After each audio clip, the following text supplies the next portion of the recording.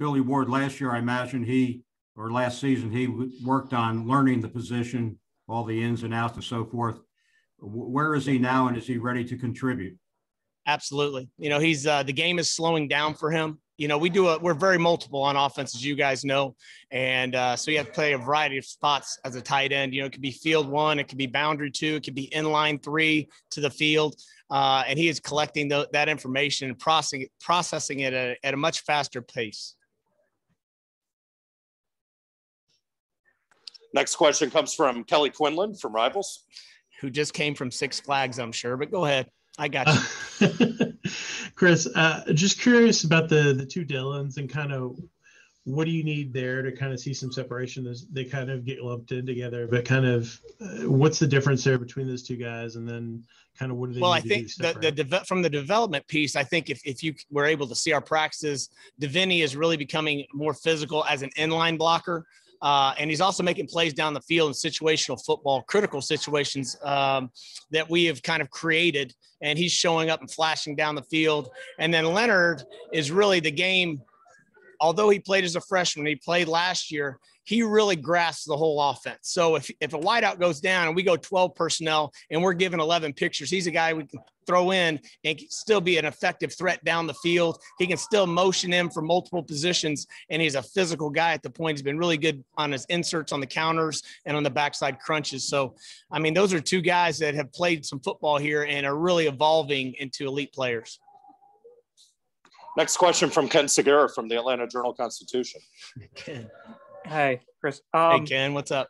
Not much. I remember last year you were, I guess, in August, September, I think you were pretty optimistic about kind of the role the Titans would have in the passing game as far as catching balls. I'm curious, it obviously didn't quite work out for different reasons, I'm sure we wanted, but do you still have that same sort of optimism? Like, how do you see tight ends fitting in this season? I think it's really a part the whole situation, and I think that our parts have gotten better. And I'm not saying at the tight end position alone. I'm saying globally.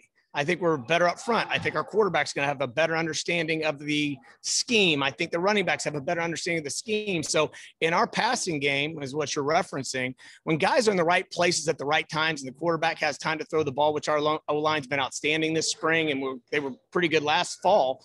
And the quarterback's growth, you're going to see the tight end utilized. You're going to see the running backs utilized more in the passing game because they're going to be spots in the field and the available throws are going to be there. And that's what our passing attack is based on, having those underneath throws as well as vertical threats.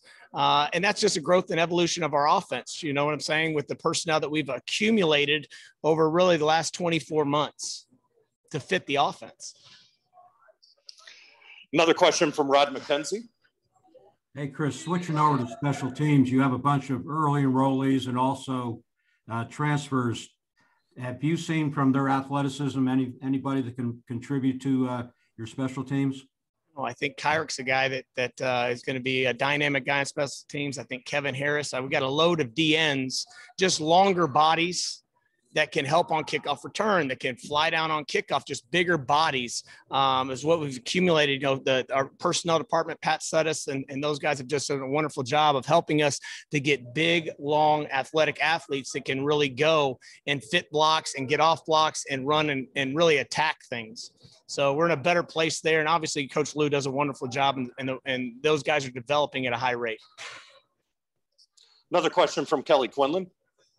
You guys don't have the guy expect to be your kicker and the guy expect to be your punter in camp. Does it change at all? Kind of how I just got a battery low. So can you ever load up these things? Mike, let's come a little bit more prepared to these things. I'm good. Go ahead. So you're referencing our special teams specialists? Yeah, like you don't have the guy you think is going to be your kicker and the guy that's going to be your punter probably. Does that change anything with how you guys approach it? Not really. I think if you come out here, Jude is pounding the ball. Verdisco is coming back from the ACL. He's got a lot more confidence. Austin Kent is doing a great job. Our snappers have been elite. Coco is partially not here because academics. He shows up and he just zips the ball back, and those guys are doing those things on their own. So I think we're in a good place from that perspective. And we'll go ahead and take one or two more for Coach Wiesehan. We'll start with one from Kelly Quinlan. In terms of just the tight end in the red zone, is that something that you would like to see become a little more prominent? That's obviously a huge part of NFL games and that kind of thing. And is that Absolutely. You know, I want my guys to get the touches. We're going to attack the red zone as we see the red zone, you know, and we had some things in, and, you know, we did that, some 2-point plays a day that were pretty exciting and innovative. And yeah, they're going to be, as those guys grow and get targeted, it's going to be really fun, you know? So we have some things up our sleeve down there that we think have done through research over the off season. It can be really, really good. Okay. If there's not any more we've got one more. Rod, you have one more for Coach Wiesehan? Yeah. I want to talk a little bit about recruiting. I mean, not specifics, but naturally, but when you first got here, you had to scramble to find players. Now that you've been here a couple of years, has it made it easier for you to find the type of tight end that you want to put in your system? I think so. I think, you know, obviously the first year getting there as late as we did, it was an obvious challenge from, there were no tight ends here, right? So numerically, you had to look at the roster. You know, we brought in Tyler, we brought in Deviney, and then we developed Leonard. You know, Leonard went from 212 to 248 within the year.